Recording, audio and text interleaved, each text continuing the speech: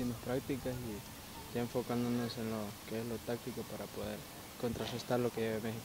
Bueno, obviamente no le vamos a preguntar qué estuvieron trabajando este día con el profesor, pero sí le vamos a preguntar cómo se sienten físicamente ustedes de cara al campeonato que inicia ya prácticamente en unos 5 días. La preparación creo que ha sido muy buena, hemos tenido tiempo para poder prepararnos y muchos trabajos físicos que nos vienen bien para poder llegar bien a estos partidos que sabemos que lo físico es muy importante para este torneo.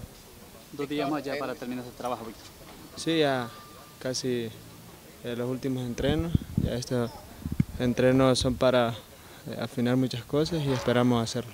Víctor, en la selección has estado realizando una función muy distinta a la que haces en Águila. ¿Te has sentido cómodo con esa nueva función?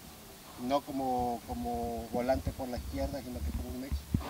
Sí, sabemos que he hecho varios partidos en Águila también en esa posición. El profe le ha gustado y él cree que tengo las características para jugar ahí. Igual yo me siento con la confianza de poder hacerlo. ¿Nervios para debutar en Copa Oro, Víctor? Más que todo una responsabilidad. Sabemos que es un torneo en el cual cada uno de nosotros quiere jugar y hacerla de la mejor manera.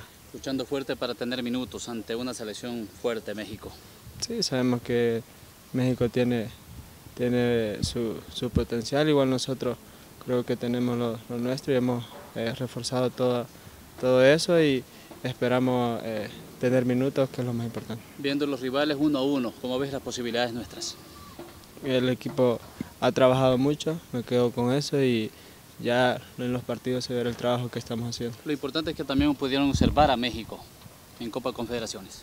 Sí, sabemos que igual son equipos que ya ellos tienen su juego y nos conocemos porque siempre he estado en competencia contra equipos de aquí de Centroamérica y esperamos poder dar lo mejor para poder hacer un buen partido.